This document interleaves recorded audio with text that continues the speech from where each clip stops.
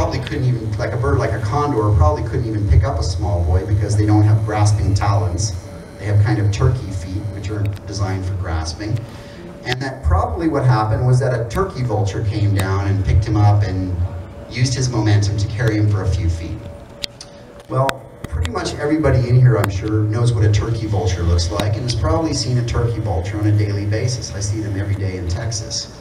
Turkey vultures are impressive birds, but they do not have a 10, 15 foot wingspan, and they're easily identifiable. So the poor marlin received a lot of flack, or the Lowe family did over the years. Marlin appeared with me on an episode of Monster Quest back in 2010 as an adult, and he's, still sticks to his story that this giant bird came down and picked him up off the ground. And interestingly enough, there were a lot of sightings after the Marlin Lowe, the Lawndale incident.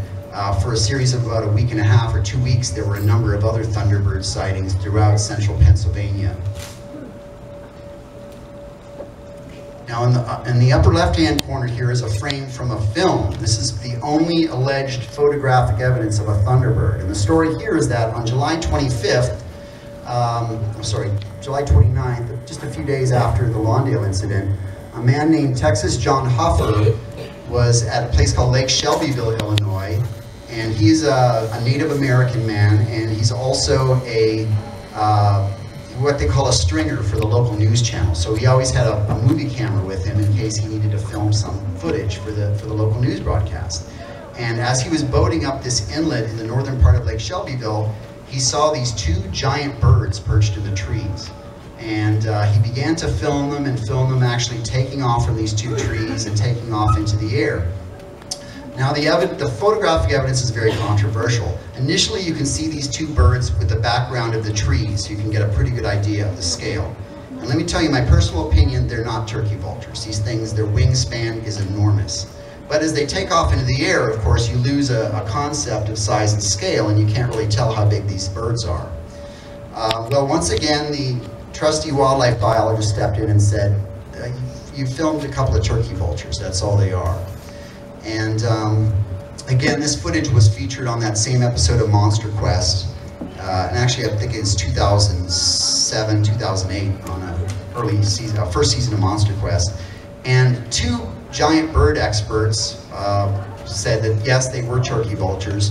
The third bird expert, who works at a raptor center in Minnesota, said those are not turkey vultures. I don't know what those are. They look like about the size of condors. The footage is hard to find.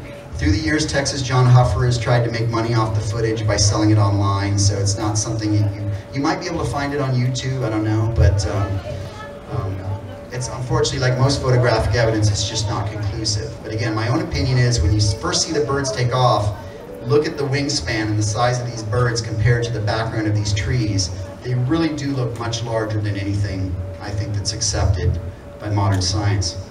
Now, in the right-hand corner, right-hand side here, I included a newspaper article from 1948, because Illinois not only had a series or flap of big bird sightings in the 1970s, but back in April of 1948, several people around St. Louis and other parts of Illinois claimed that they saw monster-sized birds flying through the air, including two Army colonels at an air base in Alton, Illinois, claimed that this bird flew over and it looked like a B-29 bomber.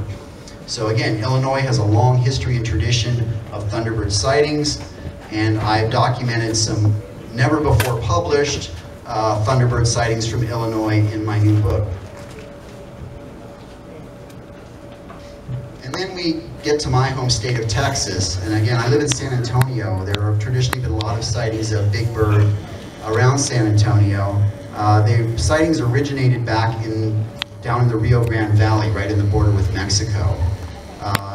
January 1st, 1976, two young girls, Tracy Lawson and Jackie Davis, were playing in their backyard when they claimed they saw a 5-foot-tall bird leering at them. They ran inside to try to wake their parents, but their parents were evidently sleeping off New Year's Eve and didn't want to get out of bed. So, but they did go out later and find some giant footprints that were filmed and broadcast on the local news channel. On January 7th, a few days later, a gentleman in Brownsville, Texas, named Alvarico Guajardo was in his trailer home when he heard something thud against the side, and he went outside Didn't have a flashlight, so he turned on the headlights of his car, and according to him, he saw something that looked like, quote, a bird, but not a bird, something not of this earth. And so eventually the thing it didn't take off flying, it backed off into the darkness. And perhaps in the most dramatic encounter, on January 14th, 1976, a gentleman named Armando Grimaldo was in Raymondville, Texas, and he was out smoking a cigarette on his back porch, and he heard the sound of wind flapping, and he looked up, and this giant winged creature descended on him and attacked him, ripping and tearing his clothes and scratching him. And he had to be rushed to the Willacy County Hospital because he was in shock. Those sightings continued for several weeks. The final sighting occurred in San Antonio on February 24th, 1976. 3 school teachers on their way to work pulled over to the side of the road to get out of their cars and observe 2 giant birds circling over some cattle. And according to them, they looked like pterodactyls. So you have a lot of, in the Thunderbird mythology, or Thunderbird lore, you have a lot of descriptions of these giant birds, but you also have people occasionally saying that these things, no, they're not birds, they look like leathery wings, bat-like, kind of like prehistoric, like pterodactyls, which of course were flying reptiles that were contemporary with the dinosaurs millions of years ago. And again, I continue to receive big bird sightings to this day. Recently, a gentleman named Marcos Rodriguez contacted me and told me that a giant bird swooped down on him in the 1980s when he was a young boy in his backyard, so very similar to the Lawndale incident. I'm probably scaring the heck out of you people because I keep talking about the accounts where these things swoop down and attack kids. And historically there are a lot of, if you check, there are accounts going back to the 1800s of children being carried away by giant eagles, and so forth. So there's kind of a history there. And this is an artist's interpretation of what I refer to as an enormous eagle or a thunderbird swooping down on a deer. Very recently I was on a television show called Missing in Alaska. Some of you may have caught that, and we did an episode on thunderbird sightings in Alaska. I've been getting a lot of thunderbird accounts from very credible people in Alaska over the past decade, including hunters, a guy that worked as a park ranger at Denali Park, and so forth. And these are people, keep in mind, these are people that know what turkey vultures look like, they know what eagles look like, they're familiar with wildlife and fauna. So when someone like that sees a bird that size and says, this was 5 times bigger, 3 to 5 times bigger than any known bird, that's kind of impressive, right? Okay, here's a little self-gratuitous plug here. So this is my first book on the left here, which I have available for sale. It's called Big Bird, Modern Sightings of Flying Monsters. I wrote it in 2007, and I went down to the Rio Grande Valley, and I actually found some of the original Thunderbird, Big Bird eyewitnesses, and I interviewed many people in the area. Now, for the particular theme of this book, if you notice, you look at the cover of the book, it doesn't look like a bird at all. It does in fact look like a pterosaur, which again is a winged reptile that lived during the Cretaceous period. Very successful. The pterosaurs were around for like 150 million years. They filled the same niche that birds fill today. But they were reptiles, and many of them had long reptilian tails, they had teeth. There was a specific type called a rhamphorhynchoi, which had this long reptilian tail with a fin on the end. And although the big bird sightings in South Texas in many ways echo and mirror Thunderbird sightings, my conclusion on that particular investigation was that more people seem to be describing these pterosaur, these reptilian types of things. So that was kind of the slant or the lean I took with that particular book. And to this day, it's very confusing because I get reports of both. I have people that contact me and they say that they've seen these giant, dark, feathered birds that look like condors or vultures or eagles with an enormous 15 or 20 foot wingspan and a hooked beak. I also get many reports from people that claim that they've seen pterodactyls or pterosaurs, basically bat-winged, reptilian creatures that don't look like birds, but superficially similar to birds. And I guess it would be ambiguous in terms of if you consider, for example, that a pterosaur or pterodactyls, obviously they have wings, they're very different, the structure of the wings are very different from a bird. For example, a pterosaur's wings are actually similar to a bat. It's its hand with a thin membrane of skin stretched over and one long, imagine if your pinky finger stretched down to the ground. They have that super long pinky finger. But recent studies on pterosaurs have found that, looking at pterosaur fossils, that many pterosaurs actually had a feather-like covering on their bodies, known as pycnofibers. These were they weren't real feathers, but they were kind of like proto-feathers. So consider that pterosaurs may have actually looked very similar to birds. And of course, all of you have seen Jurassic Park know that dinosaurs evolved into birds. So, archosaurs, which include the crocodilians and so forth, related to birds. So there are some kind of close relations there. But what's really befuddling to me as a researcher is I have a giant map of North America on my wall in my apartment, and I have thumbtacks where I've color-coded thumbtacks. Black ones are big birds, and red ones are pterosaurs. And strangely enough, the sightings overlap. The concentrated activity of Illinois, Pennsylvania, Ohio, and other areas, Texas, you have reports of thunderbirds and pterosaurs overlapping. So, I'm not sure what's going on. Maybe you have some crossover effect where people are misidentifying one way or the other. And I haven't decided which way I want to go yet.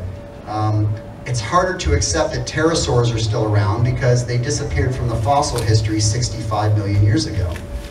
And that's a long time for nothing to leave a fossil, right?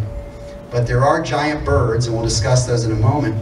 There were giant birds in North America a mere 10 or 11,000 years ago, which really isn't that long. I mean, that's like a blink of an eye in geological time. And this is the cover of my new book, A Menagerie of Mysterious Beasts. And in that book, there's an entire chapter dedicated to these thunderbirds and also some pterosaur sightings. And in fact, I've many never before published firsthand eyewitness accounts, people that have come forward, that have had the courage to come forward and say, I don't care what people think, I saw a giant bird with a 15-foot wingspan. I know what I saw. And many of these people, to their credit, I asked them, do you want me to use a pseudonym? I'll disguise your name, I'll keep you confident. No, I want to own this. I know what I saw. People can think what they want, but I saw this giant bird or whatever. So one of the benefits, as you can imagine, of being on television and writing books about this stuff, and I'm on a show called Coast to Coast AM, frequently talking about this, people get in touch with me. They say, I can't believe I was driving down the road and I heard you talking about these giant birds and I almost crashed because I realized that I'd seen one of those things. So, okay, so now we have to talk about a little bit about traditional zoology in order to do some critical thinking here and eliminate some things. So many of you are probably aware of the fact that when the Mothman sightings first surfaced, a professor at a university here in West Virginia, and I think he was also the lead singer for The Cure because his name was Robert Smith, but he came forward and said, oh, what people are seeing is a sandhill crane. It's a large bird that has these red dots on its head. It's not native to West Virginia on its migration pattern, but maybe there was one that went astray, and this is what people are seeing. Well, the sandhill crane, scientific name is Grus canadensis, it's a big bird. I mean, it stands about 5 feet tall. It has a wingspan that's maybe 6-7 feet across, but it looks very different from what anyone in the Mothman case has described, right? It's kind of a multicolored piebald bird. It's got a long neck, long legs, and so forth. So it's very hard for me to accept that this is in fact what the Mothman was. Very hard to accept that. Okay, so now let's talk about the giant owl theory. I don't know if any of you have heard this or not, but there have been a number of people that have come out and tried to explain the Mothman as misidentifications of an owl. Well, first I'm going to address the really ludicrous claims of a skeptic, a noted skeptic named Joe Nickel, who claimed that the Mothman was a barred owl. People saw a barred owl out at the A barred owl is this big, guys. I find it really hard to believe that people were driving around the TNT area and saw an owl this big and said, ah, it's a monster, let's get to town. So that's kind of ludicrous. I'm not going to really even address that theory. It's just ridiculous. But a colleague of mine by the name of Mark Hall, who wrote an excellent book about Thunderbirds, has a theory that there is a giant species of owl that he calls Big Hoot. And Big Hoot, according to him, is a man-sized owl, and that's what the Mothman was. That people were seeing this giant owl that was like 6 feet tall, and it had big red eyes. And if you can see the similarity here in terms of the traditional interpretation of what the Mothman looks like, and an interpretation of a large owl with red eyes. And in fact, Mark Hall suggests that the largest owl that ever lived, its fossils have been found in Cuba, was called Ornimegalonyx. And this particular owl stood about just over 3 feet tall.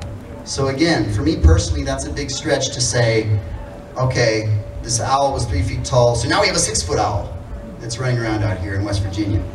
Moreover, the really troubling aspect is that Ornimegalonyx, according to reconstructions, had very long legs and was basically a terrestrial owl. So it couldn't even really fly. It could maybe fly for short distances, but it was basically running around on the ground. So again, and I respect the heck out of Mark Hall. He's an amazing researcher and he's done some incredible work through the years. But I have to dispute this possibility that this giant terrestrial owl from Cuba is in any way related to the Mothman. It just doesn't make sense to me. And I do have in my database just a few ambiguous reports or sightings of giant owls 5 feet tall. One from the Florida Everglades, one from North Texas, one from Ohio. But they're very rare. Very, very rare do I get reports of giant owls to that size and scale. And here I am holding the largest owl from Europe and Asia is the Eurasian eagle owl, and bubo, scientific name. And this is a pretty big owl. It's got about a 5 or 6 foot wingspan. It's very aggressive. And you know, owls can be very scary. I'm sure some of you people driving home or walking through the woods at night have startled an owl and it takes off and you're like, wow, that's crazy, that's a huge bird. But again, it's still hard for me to accept that the Mothman could be attributed to encounters with owls. Now there's a story that some of you may have heard that surfaced after the Mothman Prophecies movie came out. A lady from Point Pleasant came forward and said that her husband actually shot a giant owl on their property that was attacking their pets, their pet cats, right around the time of the Mothman incident. And they were scared that they would get in trouble with the authorities. So they didn't report this and they buried this giant owl on their property. And ultimately there was a house built over the location. So that's one story about the giant owl. But again, harder for me to accept that that's our culprit. Okay, so let's address the fact that there are some pretty decently large birds in North America. In the upper left-hand corner, we have the great blue heron, Ardea herodias is the Latin name, and they have about a 5, maybe a 6 foot wingspan, pretty darn big, but very recognizable, right? In the upper right-hand corner, you have the golden eagle, Aquila chrysaetos, and these birds can have an 8 foot wingspan. They are native to this area, and what's more is they have very powerful grasping talons. But even the largest golden eagle only weighs about 30 pounds. And the rule of raptors is that giant birds can only pick up about half their body weight. So you hear stories about eagles carrying away small fawns and deer and things like that, but you know, 15 pounds is about the limit, the top limit of a large raptor picking something off and carrying it away. Now some birds will knock animals off cliffs. They don't actually pick them up, but they'll knock them off a cliff and then go down and peck away at them at the bottom of the cliff. So an eagle is a possibility, maybe for some of the sightings, but again, in the Lawndale incident, you know, Marlon Lowe weighed 60 pounds, so that means you would have to have an eagle that weighs 120 pounds. So that doesn't really add up. In the lower left-hand corner here, we have the wood stork, again a native bird, Mycteria americana, Latin name. And these have a pretty good wingspan, about 7 feet across. We have a migrating stork in South Texas called a jabiru stork that has about an 8 foot wingspan. I've seen one of those up close and it was pretty impressive. And then in the lower right-hand corner, we have the California condor. And many people have suggested the Thunderbird legends can be attributed to California condors. Well, scientists and ornithologists admit that California condors once had a range much wider than today. So today they're native to Southern California, Baja, Mexico, the Grand Canyon, Arizona, Utah. But at one time, condor fossils had been found as far north as New York. So we know that condors were once widespread across North America. But again, condors don't have powerful grasping talons. Moreover, condors have very noticeable white, kind of white patterns on the underside of their wings. Now they do have a bald head, which many people describe with report to the Thunderbirds. But in modern times, as you know, California condors are greatly endangered. And there's only about 400 living California condors, and those condors, as you can imagine, are very closely monitored by wildlife specialists. And in fact, most of them have tags and numbers and are assigned, and they're watched on a regular basis. And the thought that a condor would travel from California to West Virginia, I don't really see a lot of sense there in terms of, you know, the habitats that condors inhabit are typically very high, craggy mountain peaks. Because they're so big and heavy, they require those thermal updrafts of air. They kind of fall off the cliff, and then they use those air thermals to kind of get some lift and get some elevation. But we do have some candidates in the prehistoric past, as I mentioned. Now this is a reconstruction of a bird that lived during the Miocene epoch, and this was probably about 20 million years ago. But this particular bird, fossils have been found in Argentina, and its scientific name is Argentavis magnificans. And this is the largest bird that ever flew. It had a wingspan about 24 feet across, which kind of matches the descriptions of the Thunderbird. And it was related to modern vultures and condors, and also related to storks. All those birds are kind of related. Now, Argentavis was very heavy, and it probably spent a lot of its time on the ground hopping around, and it was a predator. If you look at its, it had a very hooked beak, probably ate, you know, small mammals and things like that. There was a North American version though too. And the North American version of Thunderbird, or I'm sorry, of what they called teratorns, lived about during the Pleistocene epoch, during the Ice Age, about 10, 11,000 years ago. And we have found hundreds of their fossils throughout California, in the La Brea tar pits, in Nevada, Oregon, and Florida. And these birds typically had a wingspan. Teratornis mariami had a wingspan of about 12 feet across, but the largest species, which is called Aeolornis, had a wingspan of about 18 feet across. So, like many fossil animals, a lot of what we assume about these prehistoric animals is just that. It's assumption, it's speculation.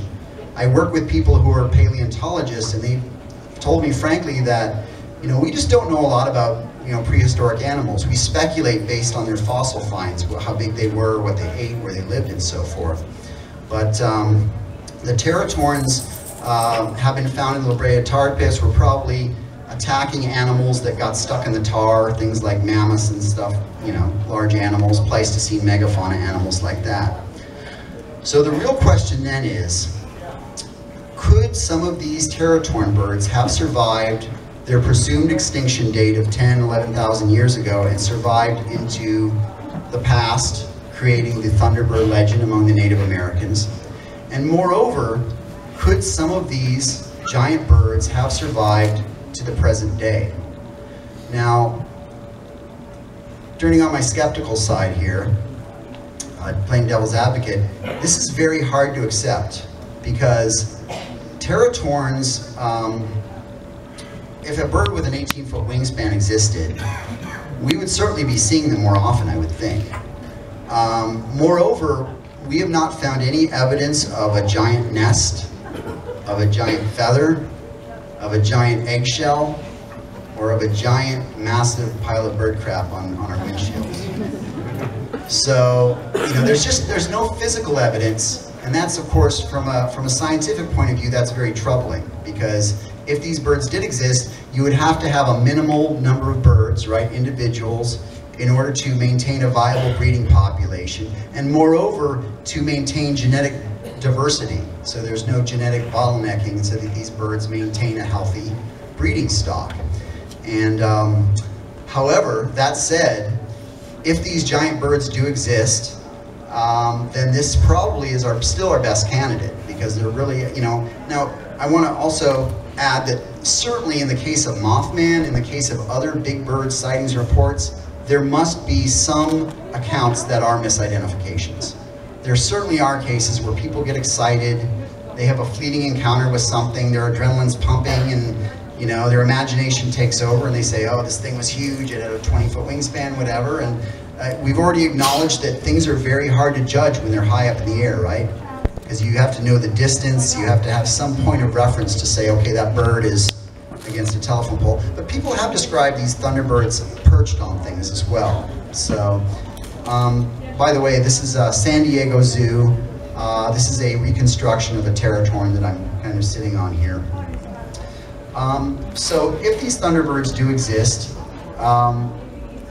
they would probably live, I would think, in remote mountainous areas, which is why they wouldn't, be seen as often and why the evidence hasn't been found.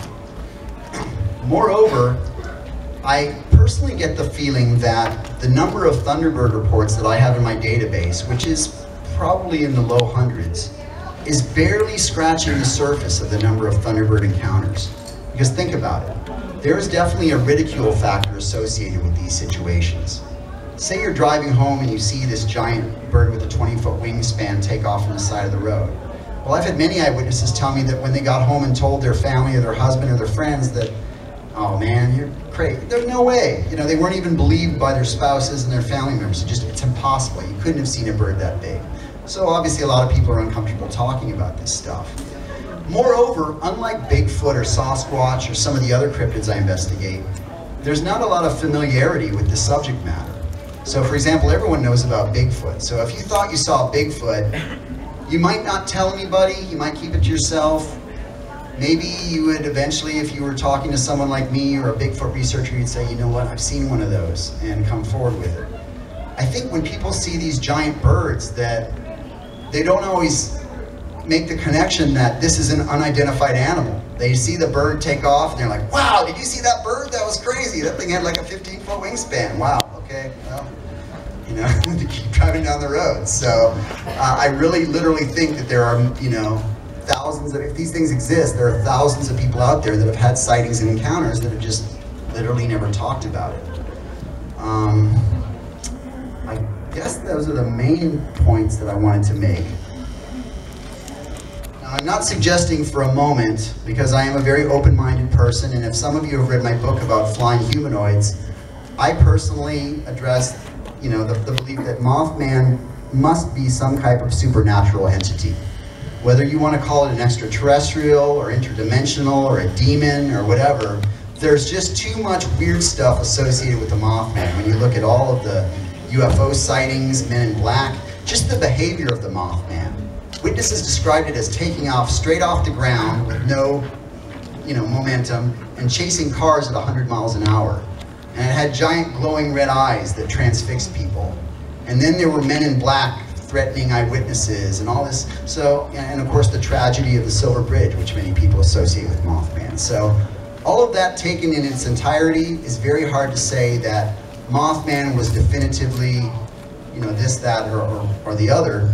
But, for my money, if there are things in our world and our universe, and I think everyone in this room acknowledges there are things in our world and our universe that we just don't understand. We can't comprehend them, we haven't discovered them yet, whatever.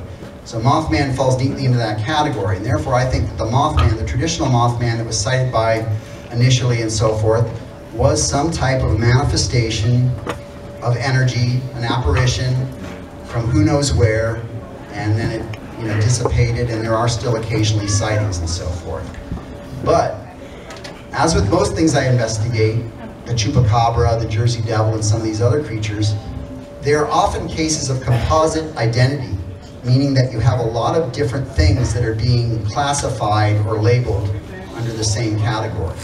So for example, it's possible that there was this supernatural winged entity that appeared in November of 1966 here in the Point Pleasant area. And it's also possible that Thomas Urey was driving home a few days later and sighted a Thunderbird flying over the trees by chance, and that sighting got kind of swept up into the Mothman lore. So we have, I just think we have to consider all those angles, that there are different aspects to the Mothman phenomenon, and one of those aspects may be sightings of giant unidentified birds.